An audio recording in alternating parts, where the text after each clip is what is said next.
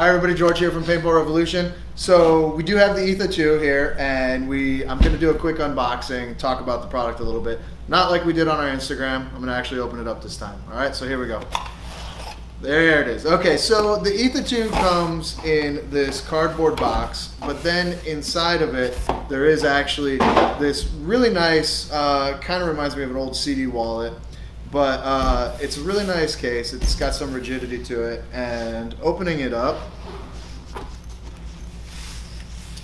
it's got that classic Planet Eclipse, everything in its spot sort of situation going on. So as you can see, we got the manual, barrel cover, spare parts kit.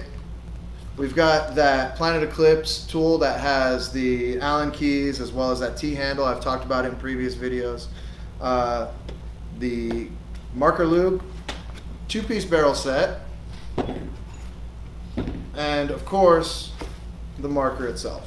So let's take a look at that. So again, it is a 2-piece barrel set. Let me just put this together so you guys can see it. The Planet Eclipse stuff is reverse threaded.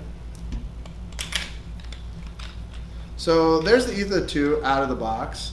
It's a really nice looking marker, and right away you could see that there is no tubing, there's no macro line, and it does have a kind of a clever Pops ASA, a little bit different of a design from the classic Pops ASAs, but it still does that pop open, snap shut. So again, there's no macro line, which means that the air is actually going up from the ASA straight through the body here, which means that the regulator, much like we saw in the CS1, is moved from the front to the back here, just on top of the ASA. I'll show you guys that in a quick second.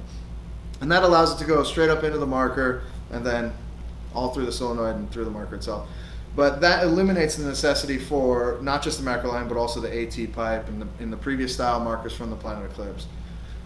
So I'm going to show you guys real quick. I want to turn it on because there is kind of a neat feature. If you were following us at Extravaganza, you might have already seen this, but with these indicator lights here, you can't see them from straight on. They're kind of recessed back in here, so as you can see from the sides, they don't really show up as you're playing. But if you're holding it, you can see them in your perspective. Whether you're right-handed or left-handed, you'll see them from either side because there is one on both sides of the body of the marker. But again, they're recessed in there so you can't see them. So kind of a neat feature. They're right there for you to see, but not to give away your position. Those are the indicator lights. So let me open this up real quick.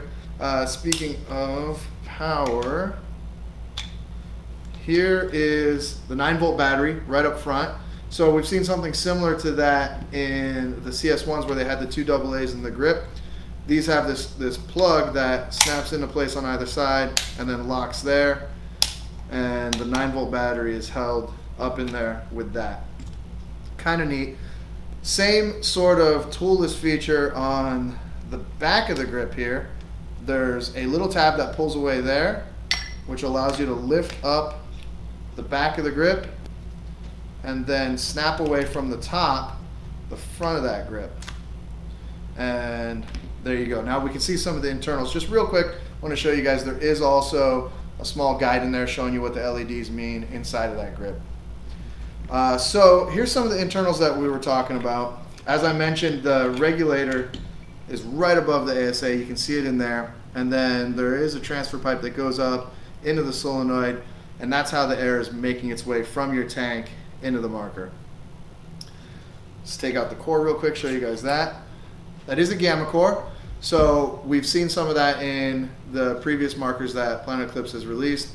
It is that same gamma core. It does have a little bit different porting in the back of the can here, but you are running on a gamma core. Now I want to show you guys the way the eyes work here. Now because the board is obviously not in the front or the back grip, that means that it's actually down inside the marker itself. So once you get that eye cover off, you can see down inside here the board is actually just down inside of there.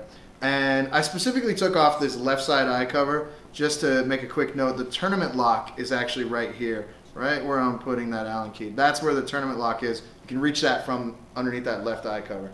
So let me pull this other one off real quick, and I want to show you guys something neat with the eye covers. You might have noticed that there are no eye wires. So the eyes are actually on the board itself right down here on either side, and they're facing straight out. On the back of the eye cover, there's this small prism here. So what's actually happening, instead of having an eye up into the breech of the marker, those eyes on the board are just reflecting into this prism, which is bringing it up and reflecting into the breech. And that's how it connects. So on either side, it's bringing that beam, and that's how you're getting your eyes. So there's no wires to be fishing through, nothing to really be shoved up into the body of the marker there. It's just moving it through with this prism. So as long as you keep that clean, you should be good. So let's pull this body off real quick. I want to show you guys that board down inside of there.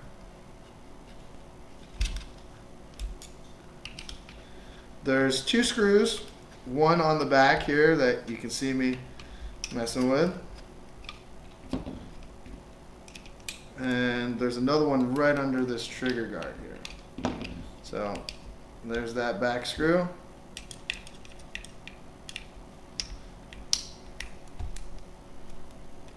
And there we go. So those are the two screws holding the body to the frame. Now when you lift it up, it's actually latched in the front there. You can see where it's pivoting.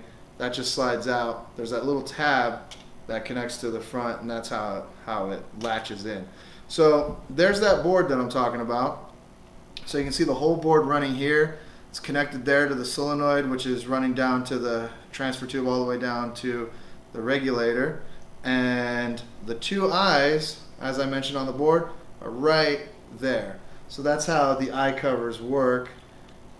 Collects that beam and just reflects it back up into there. So there's the board. This is really the nuts and bolts of the marker. You can see pretty much everything in there. Now on this portion of the marker, the inside body of this is actually an aluminum body, and the outside of this is, it's kind of like a composite shroud. Now Planet Eclipse is going to make the CAD files available, so if you wanted to customize this body, you could actually get those CAD files and print yourself one of these, or have it milled, or whatever you want to do. You could actually create one of these. A lot like what we did with our Planet Eclipse triggers that worked on the CSRs, the CS1s, the 160Rs. If you guys haven't seen those, they're on our website. We created some triggers that fit on the shoes of those markers that was made public by Planet Eclipse. That CAD file, we just redesigned those and created those triggers for those particular markers. They're going to do the same with this particular piece. So there's the internal workings of it, and this is really just the feed neck and the transfer for the hopper to get the balls into this portion here. So you can pull that off, make your custom one using their CAD files, and then really just put it back together as long as it fits snug. There you go. It's all back together again. So that's kind of a neat feature. I'm really excited to see what's going to happen out in the wild with these guys. Now to put it back together, once you slid those two pieces together, you just put that right there on that tab, press it back down, put your screws back in, your eye covers, and it's ready to go. So really quite simple.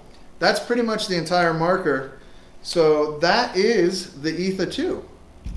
Like I said, it's a really great piece. It's a great price. No wires, no pipes, no transfer tubes.